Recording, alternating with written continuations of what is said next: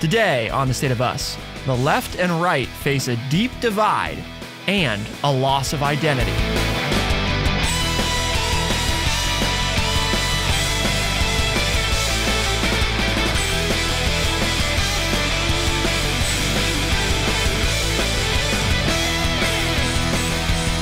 Voters on the left and right fear losing their identity, according to a recent article in the Wall Street Journal. Many in the GOP dislike the socialist left, while Democrats fret over the loss of equal rights.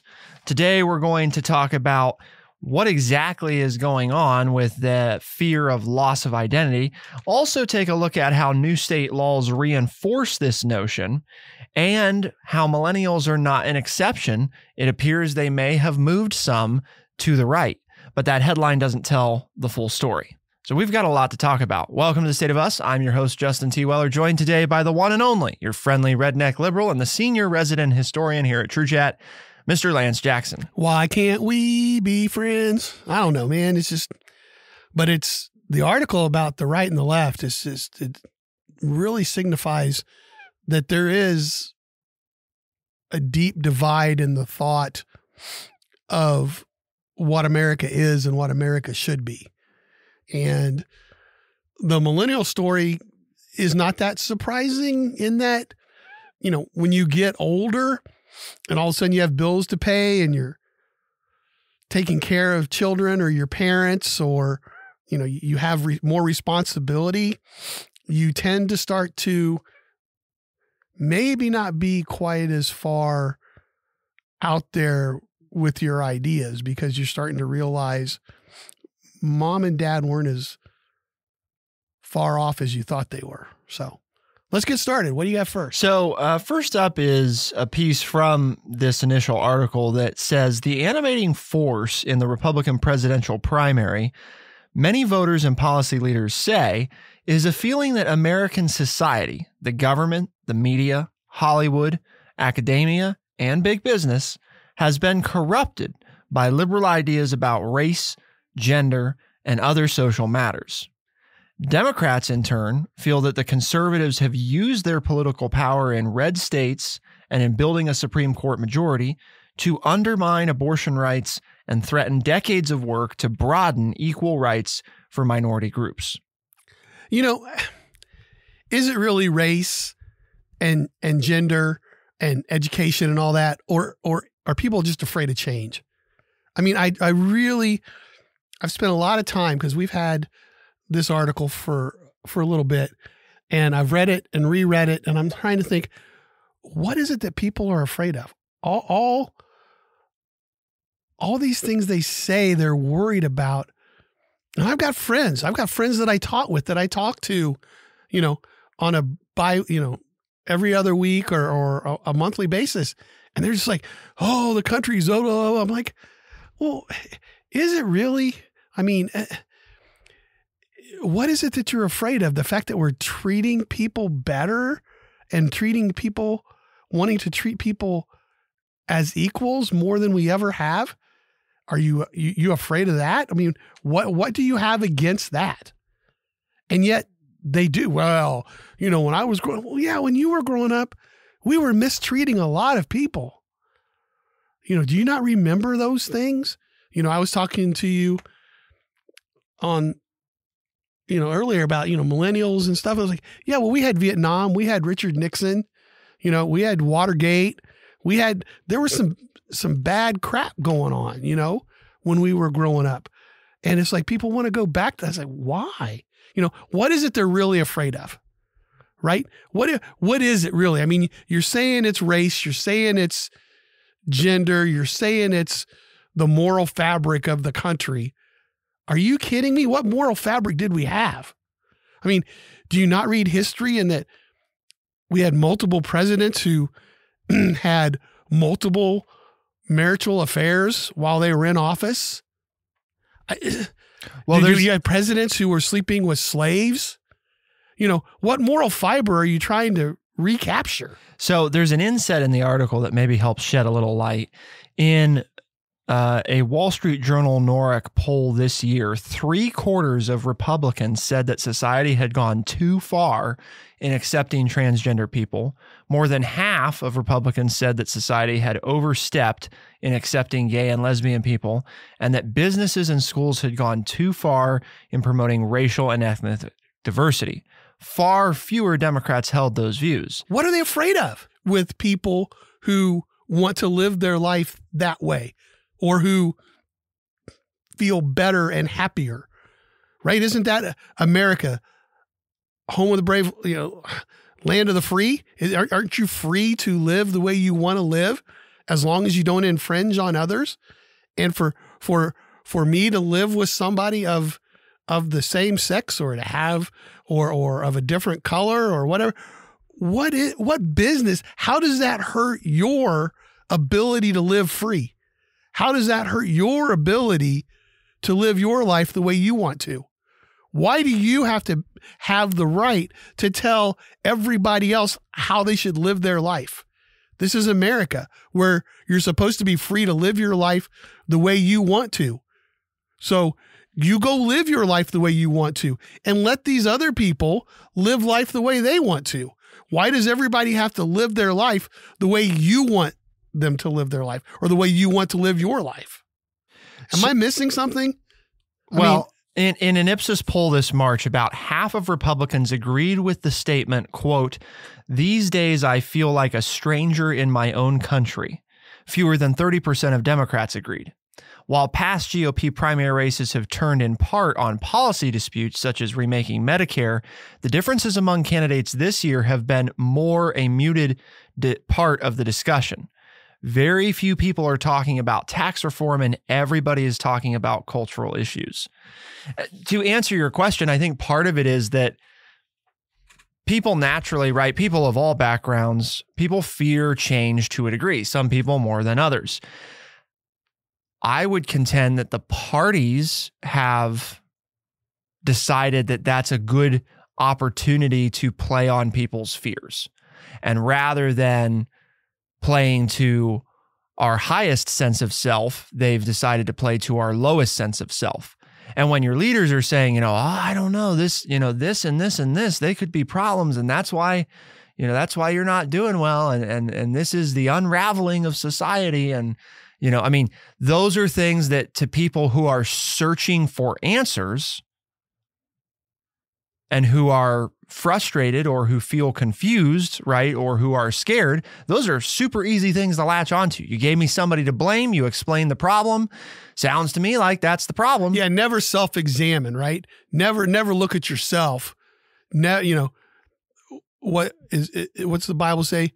Ye without sin cast the first stone, right? Keep blaming everybody else. Don't look at yourself and see what you're not doing right or what you're not doing well, or examine yourself as to what's causing these things to happen to you. Just force all of your concerns on other people and it's their fault, right? It's like a coach of mine once said, don't ever point a finger at somebody else, because if you're pointing to them that it's their fault, 4 of those fingers are pointing back at you. Yep. And so, you mean because I'm living in this place or I have this crappy job or whatever, that's my fault? It's not, you mean, well, what am I supposed to do about it? I don't know. Figure it out. But maybe don't spend all day blaming other people for your issues. But you live in a country where you can do that. I get that. But you also live in a country where you can do what you want to do to fix your own problems. You don't have to put the weight of the world of your problems on other people. You're free to do something different to solve your problems. Those people, whoever, air quotes, those people are not the reason why your life is unhappy. The reason your life is unhappy is because of you and the decisions you've made. So quit transfixing you. I don't know if I'm using this correctly. your issues onto other people and saying, well, if we get rid of these people, my life's going to be a whole lot better. You know what? It's not. You got to fix you. Well, and if you're unhappy, fix you. Maybe the biggest takeaway for me from the article is right near the end where it says the heightened feelings on both sides are reflected in a poll that found about 80% of Republicans believe that the Democratic agenda, quote, if not stopped, will destroy America as we know it. And about the same share of Democrats had the same fear of the Republican agenda, saying it would destroy the country. An NBC News survey found last fall. So you got about 80%. Well, to your point, you made the only rational comment in this segment. I'm just well, no, you just made a rational comment. I'm just pissed off at everybody, you know, I mean, at people who have to feel this way about other people.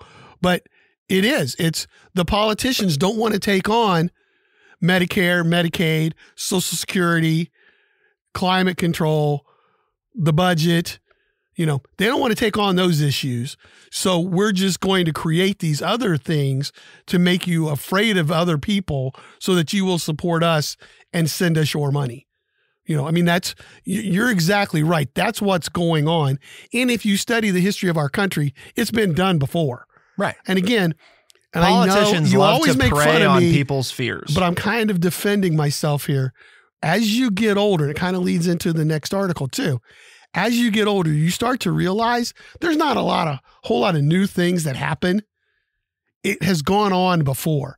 And when you study the history of our country, many of these same issues have occurred at other periods of time in our history. And we came out and we're better for it. Why are you against freedom of people to choose to live their life the way they want to? Isn't that what you want? Right? I mean, I want that. I want the freedom to look and do and read whatever I want to. Don't you want that for everybody? You know, don't you want that too? I don't understand why people have to have everybody live like them. What's happy about? How is that going to make you happier? What's that? You know, I mean, for the then you don't have to think too hard. I don't have to think. I look at something, I like it. Okay. If I don't like it, I put it aside. If somebody else likes what I don't like, great. Why is that? How does that change my life? How, right? I mean, I wish I had a way to do a better job of defending the opposition, but I struggle to do it. People decide to spend their life with people that I don't like. Okay. It's their choice though, if it makes them happy, right? It has nothing to do with their male or female or black. I mean, I just don't like a lot of people. So, you know, I mean, I've got all kinds of different couples in my life that I run along. And the reason they're in my life is because I like them. You know, it has nothing to do because they're doing it the way I want them to do it. It's because they're happy, and because they're happy, I'm happy. When you were bringing up your children, what was best for them? Didn't you want them to be happy? And so now your grown children are happy and they're living a lifestyle that you don't understand, but they're happy. Isn't that what you wanted? And then just take that on a bigger level, right? I mean, just start there. Okay. So don't you want all people to be happy? So why not let everybody, if they're inflicting your ability to live the way you want to live, that's wrong. Okay.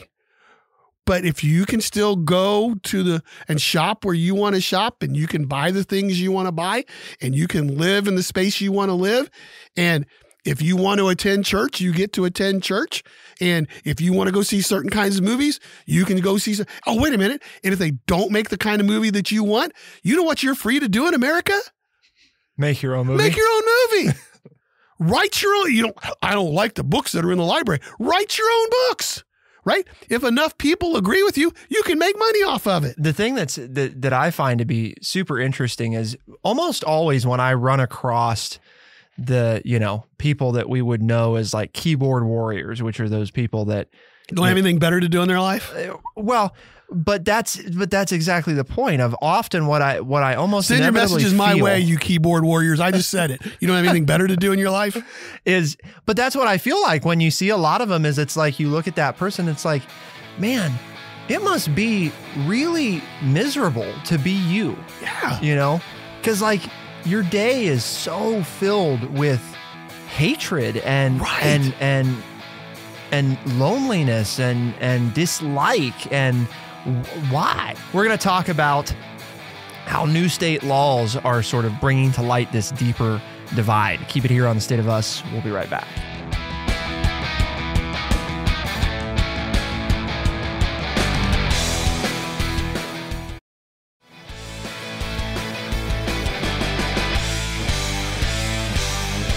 Florida, Minnesota, Iowa, Ohio. Well, you could go on and on. North Carolina, North Dakota, South Carolina, Wyoming. What do you want to talk about? Which state you want to talk about first, Lance? I mean, we could take your pick. You could do a whole show on in the recent, like last year or so, the battles being fought at the state level that are illuminating the divide, not just at the federal level, right, but down to the state level. I know. It doesn't matter because it's a battle because people want to control the way other people live. I don't understand that in America. I know I'm pushing one theme today, but that's what I don't get. I supposedly live in the freest country in the world, except the battle is over everybody trying to tell me how I'm supposed to live. We revolted against that's why it's a battle. That's why there's battles in these states, because there are people saying, no, and they're not saying it for the reason I'm saying it, but they're saying, no, we don't want you to tell us how to do it, and how to live. But that's what we told the King of England, right? Didn't we do a show not long ago, Lance, though, about how, only like 13% of American students are scoring proficient in civics? But these are adults. But I mean, how do we expect that whole notion of, do we really expect people to know that? Can most Americans tell you why we fought the Revolutionary War? I'm telling them now. I know. All right. I'm not disagreeing. I'm shouting it from the mountaintop. But right? We fought for the freedom to live our life the way we want to. Get up on Sunday morning and instead of going to church, watch Daniel Boone on the Inspiration Channel, which is a religious channel. Daniel Boone walked off over the Appalachian Mountains to a place called Kentucky. Why? Because he didn't want anybody telling him what to do. He wanted to create a place where people could just come and do their own thing and get along with the Native Americans, and just people were allowed to live the way they wanted to and defend their land and defend their families and do it the way they wanted to. They weren't trying to make anybody live like them. They just said, we want to go and live the way we want to live. And that's what the United States is all about. The foundation of this country is compromise. And we've decided, for whatever reason, that compromise is now a bad thing.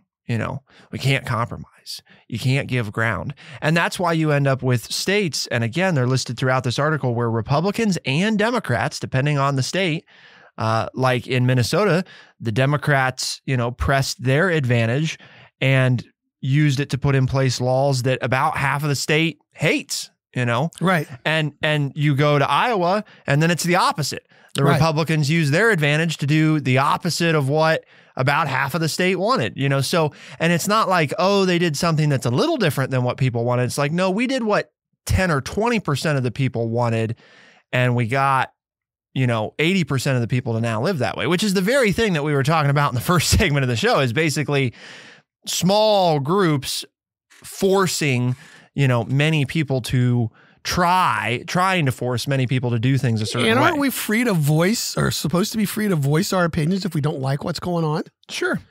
Wasn't that what we're doing right now? Exactly. Right. I mean, so if somebody's doing something you don't like, you have the right to say that you don't like that. But we also live where, I don't know. I understand majority rule. I just don't get it. Okay. I just don't get it. You would not want other people telling you how to live. So why do you want to have the right to tell other people how to live? That's what I just don't understand that, Justin. One interesting that's my thing basic concept that's been taking place that I'm curious to see how it plays out over the next couple of decades is it feels like there's this beginning of resurgence in interest in state rights across both parties for different reasons. Which I think is interesting on the surface level, because from a theoretical standpoint about the way we're organized, it is just that there can be states where we decide that we want to live a certain way. And then there can be a state it can be a neighboring state that decides, well, we don't want to do it that way. We want to do it this way. Right. The thing that's difficult about that when you remove theory from it is you have lots of people living in states, right, where that's just where they were born. It's where they've been their whole life. It's where their job is, where their family is. So it's easier said than done, I guess, to simply say, well, what we'll just do is, we got 50 states in this country and we have territories. We could have something like 55 or 60 states if we really wanted to. There's probably a few states we could break into 2 or 3. So we do that. And then you can have a state that's every flavor of everything you've ever wanted, and you go to whichever state, you like the best. Well, that sounds nice on the surface, but obviously the issue with that being that if I live in Maine and I've lived there my whole life and I work a minimum wage job, moving to California is probably going to be complicated, if not impossible, in terms of just financially not realistic. So I don't know. That's tough because America has been, historically, right? We've been a very transient society. That's one of the freedoms we have. Right. Is if I don't like it here, I can go somewhere else. Or if I hear there's an opportunity, I don't have, and understand people, since you maybe, according to Justin, you haven't been taught this. There are many countries where you have to apply to the government to get the right to move from one state or one part of the country to another one. Yeah. United States, I don't have to ask anybody. If I want to move, I just up and move. That's a glorious thing that we have that a lot of other people don't have. I'm going to do this and see what you think. I'm going to tell you this. Isn't it the reality is that most of us agree with what I'm saying, and the people causing all the consternation are the extremes, the militant extremes of each group? Yep. 100%. Because we've already done some shows on this, but we just keep reinforcing it. The two-party system only serves the extremes. That's the only people because it gives them an outsized voice, right? Say, for example, there were 5 parties, right? One that's in the middle, one that's moderately right, one that's moderately left, and then 2 extremes. Well, who has the least power in that equation? The 2 extremes. You might say, well, how? Because you just said there's 5, so doesn't everybody have approximately? No, because the middle probably has the greatest because they can swing one way or the other. But those 2 moderate right and moderate lefts, they're just as likely to go centrist or maybe even go to the other side as the others. So now you've the created, extremes would be 10 to 15%. Right. So that means you have 70% in the middle group or middle right or middle left. Make up 70%. And how much could that group get done? Or 80% of your population. And if that group feels that most of the time they just want to be left alone and let everybody do their own thing and be happy, now the extremes are the ones that are the alienated ones. But instead, I guess what I'm trying to point out is it's the exact opposite right now.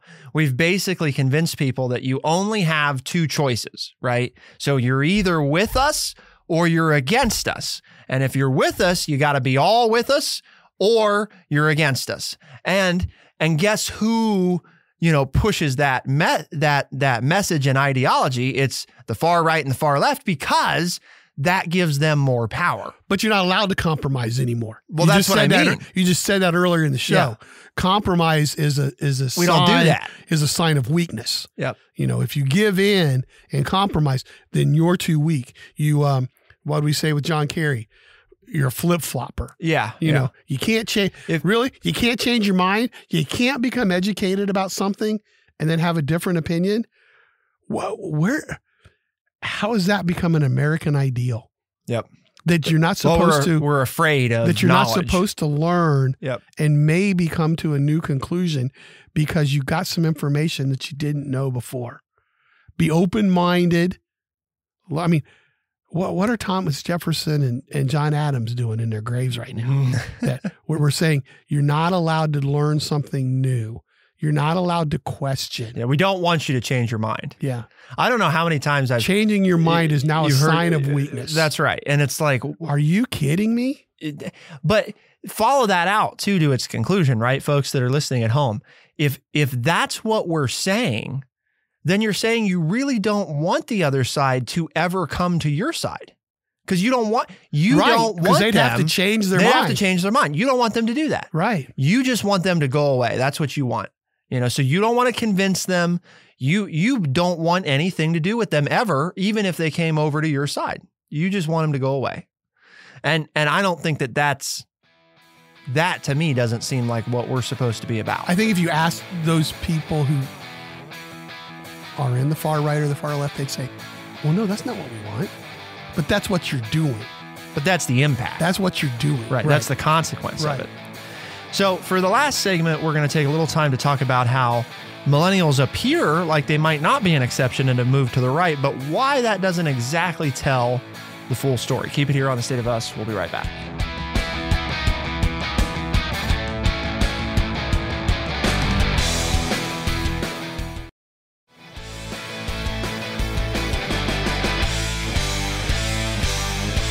In the 2020 presidential election, according to the Wall Street Journal, voters who were 18 to 29 in 2008 backed Joe Biden by 55% to 43%, according to our estimates, a margin that was roughly half that of Mr. Obama's 12 years earlier. The exit polls show it even closer, with Mr. Biden winning by just 51-45 among voters who were 18 to 27 in 2008. Exit polls report results among those 30 to 39, not 30 to 41, the group that was 18 to 29 in 2008. And last fall, the young voters of 08, by then 32 to 43-year-old, preferred Democratic congressional candidates by just 10 points in a Times Siena polling. But a different story emerges by tracking the same cohort of voters over time rather than a whole generation with changing composition. The millennials of 2008 are not the same as those of 2016, for instance. 6 additional years of even more heavily Democratic millennials became eligible to vote after the 2008 election, canceling out the slight Republican shift among older millennials. The shift to the right appears to be the largest among the oldest young voters, the older millennials who came of age in a very different political era from today. Many of the issues that drew young voters to the Democrats in 2004 or 2008, like the Iraq War or same-sex marriage, may no longer be issues at all. Republicans may have even reversed their former disadvantage on some issues, whether by sometimes opposing foreign intervention, winning some voters with colorblind messaging on race, or by becoming the, quote, anti-establishment party. In contrast, the shift to the right is more modest among younger voters, especially those who came of age after Mr. Obama in the era of Black Lives Matter, the Bernie Sanders campaign, and Donald Trump. Today's politics are still mostly defined by the same issues that brought these voters to the Democrats. As long as that's true, they may well remain by their side. So in a lot of ways, I think what this is contending, Lance, is that you have, in essence, 2 very different voting blocks of millennials based on their age and the life events that they were growing up with, knowledgeable about at the time they came to vote. And I would say, I would add to that what they've gone through in their life so far. Sure. Because there's a big difference between being in your mid to late 30s and early 40s than to being in your late 20s and early 30s. Exactly. I mean, well, and that's exactly what the article, I think, is but that's pointing out. It doesn't matter whether you're a millennial or boomer or Gen X or Gen Z. That will be true. Just because of the way we are brought up in this country, there are just things that you don't experience or don't do as a total group. You know, some people do it earlier, some people do it later. But your mid-20s to early 30s is like one segment of your life. And then, you know, that age of 34 to 37, 38, you start to change and you hit your 40s, and it's, you know, for lack of a better term, we call it a midlife crisis, but it's when you start to really take a look at your life and what you've done, because your life's about half over. And okay, this is what I said I wanted to accomplish. What have I accomplished? And where am I going next? And have my goals stayed the same, or have my goals changed? And so, of course, you're going to, the events, the issues haven't changed, but your perspective is going to change, because your perspective on life is changing, because you've reached that stage where you begin to question and say, have I accomplished what I wanted to accomplish? Is it time to create new goals? Or do I want to, were the goals I set as an 18-year-old, do I still want to work towards those goals? Or do I want to work towards something different? I would contend that, you know, basically since 2016, right? Pre-2016, by, you know, a year or so, we started to ask this question as a nation, or as a voting populace. And I think we're still asking it. I don't think we've answered it yet, of what do we want the new dynamic in politics to be, right? What does the left stand for? What does the right stand for? And what do we stand for, and how they're going to interact with each other? But we don't want new or different, because we're still electing old white men. Whether they're Democrat or Republican, we're still electing old white men to run the country for the last 8 years. Yeah. Well, that's, to me, come on, that's a big change. We won't elect a woman. We had Obama, and now it's like, oh, we're going to run from that. And now here we are in the campaign for 2024. And what are we looking at? We're still, and even if you throw in, you know, 2020, say, oh, but we had Bernie Sanders. He had old white man. We're still looking. We don't want to change. It's like, we can't turn things over to a minority. We can't turn things over to, you know, somebody whose gender is different than mine. We can't do that. We're still looking at old white men to run. I mean, when is that going to change as a voting group, and not just millennials? But we're still, here we are. And yet we say we don't want old white men, but when we're going to go through this process, and who wants to make a bet with me that we don't get two old white guys as our main choices for president? Yeah. I wish I could take the bet and feel like I had a chance, but I don't think it'd be very wise to take that bet. But I think that's the point, I guess, that I'm making, is we're in this redefining, renegotiating stage of, we don't know, you know, we don't really know collectively what we want. We decided somewhere along the way, you know, maybe starting with the 2008 election, that it was time to start a new dynamic. And we gave that new dynamic a approach for 8 years. And then we said, well, you know, there were some good things, but there were a lot of things that we maybe didn't like. So 2016 became the opportunity to renegotiate again, which is what happened.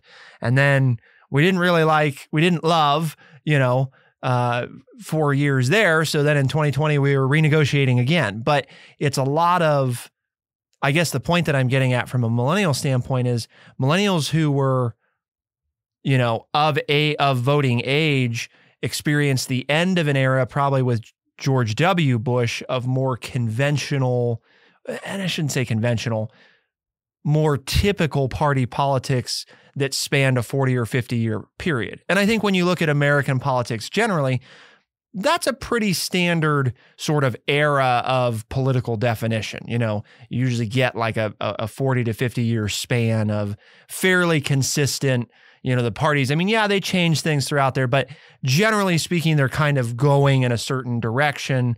And the way our politics are interacting has been negotiated for that time period. You know, so now I think what we hit is, you have a generation that hit the switchover point, right? Where, for example, Gen X basically came of voting age and lived, you know, the initial part of their voting life. They grew up in an environment that was a similar social contract in politics, and they started their voting life, and it was mostly that way up until just recently.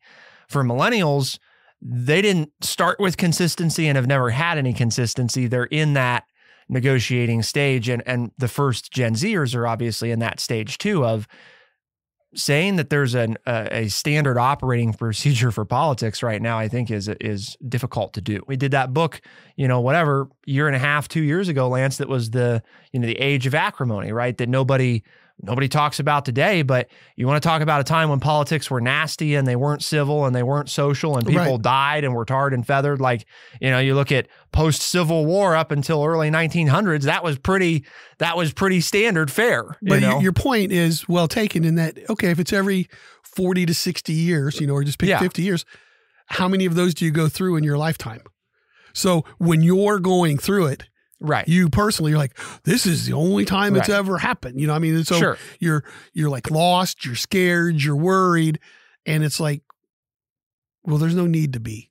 Well, it's going to be okay, whether you are around to see whether it's okay or not, or you're like me. Okay.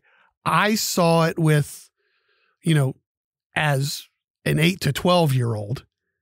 And now I'm seeing it again. If you're, an 8 to 12-year-old, how much of that did you really, you knew it was kind of going on, but you personally I didn't know it personally, but as a history person, I can, I remember that. That's about when I remember seeing that on TV and going on. And so now I'm seeing it again, so there's your 50-year period. So you either see it when you're really young or you're really old. If you see it for the change for the first time in your 30s and 40s, that may be the only time you ever experience it. Right. So to you, it's new and it's different. But to your point, I agree. It's not different. And millennials tend to get all bent out of shape in my world of, oh my God, this is horrible. And it's just, nobody's ever done this before. And as a country, as a person, this is awful. And we're just so put upon. And it's like, no, you're not. It's just normal, the way things work. My daughters get tired of hearing me, and I'm sure you're tired of hearing me say that too. But well, I think, I'm sure they'll listen, so I'm sure they'll have reports. That's all I want. I listen to them. I listen to you every day. Don't always agree, but I listen. I agree sometimes. I think I gave you 2 props today. You did. You better be flying high today. I gave you credit for 2 good comments. Mark this one down in history, folks. It only took 1,500 episodes or something. So why we do this show today, Lance? Because Where We Work True Chat has a mission. And that mission is to educate people by providing honest, open, and respectful conversations. And we've done that today, especially in an atmosphere where, as we've talked about, there are people who really don't want it. But what, in our opinion, we think that's what most of us want. We want those respectful conversations. And if you've enjoyed today's show and it made you think a little bit, tell your family and friends. And if they'd like to think a little bit along with us, tell them as a podcast. They can find us on Spotify, Overcast, Stitcher, Apple Podcast, and everywhere podcasts are found. The State of Us releases new episodes every Tuesday and Thursday, first thing in the morning as a podcast. Those same episodes are heard on the weekends on AM and FM radio stations across the United States and parts of Canada. For The State of Us, I'm Justin T. Weller.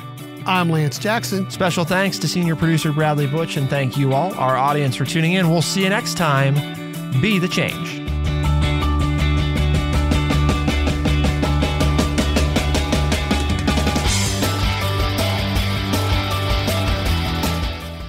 Be sure to check out our website, thestateofus.org, for books, articles, and all the ways to tune in. thestateofus.org.